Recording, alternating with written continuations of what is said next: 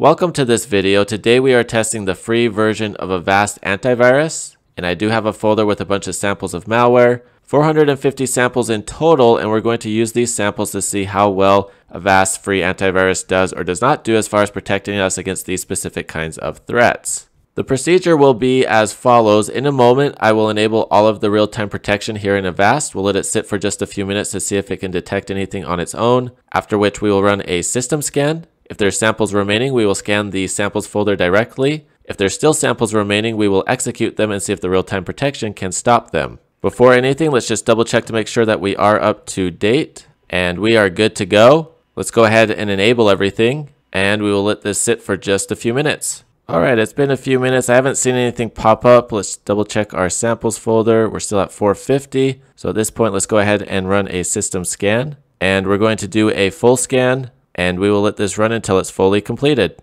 Alright, the scan has completed and it found 541 threats. And we're going to go ahead and resolve all of them. We're going to go ahead and click on done. And then real quick before we scan the samples folder, we're actually going to do a quick restart. After a computer restart, we're still showing 74 samples in the samples folder, so we're going to go ahead and scan it directly.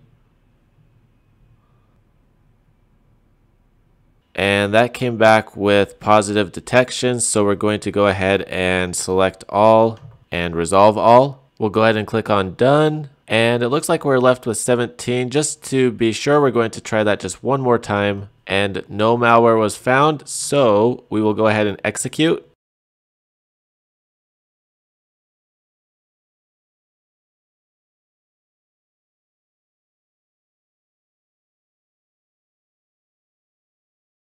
Execution has completed, and we've ended up with some more samples just because one of them installed in the samples folder. And so at this point, we're going to go ahead and restart the computer and run a second opinion scan. After restart, ran a scan with Malwarebytes, which came back with 15 detections. So we'll go ahead and quarantine these. After another computer restart, I did go to the samples folder and just delete the DLL files that were created from one of the samples that were executed, and that left us with 21 samples remaining. And I did pick a few of these samples, just some random ones, and put them through VirusTotal. Some of these do have high detections and were missed. Some of these have lower detections, and some of these are actually coming back clean. So that could either mean that some of these samples are not good samples, or it's also possible that these are just not being detected by any solution out there. But I did want to mention that just for transparency and fairness on this test. And if you would like to see how Avast does versus the free version of Bitdefender in this exact same test with these exact same samples, I will post a link down in the notes down in the video description to that video. It will be a members only video, so hit the join button and become a gold member today to view that video. I'll also have a video of uncut footage of this test today with very limited edits for privacy. You can take these results and draw your own conclusions, but that's everything for this video. If you have any comments or questions, please post them down below. If you like this video, please give it a thumbs up and please consider sharing it. And if you would like to support the channel, go ahead and hit that join button, the thanks button, the subscribe button, and that bell notification icon to get notifications on future videos. Thank you very much for watching. Hope you have a great day.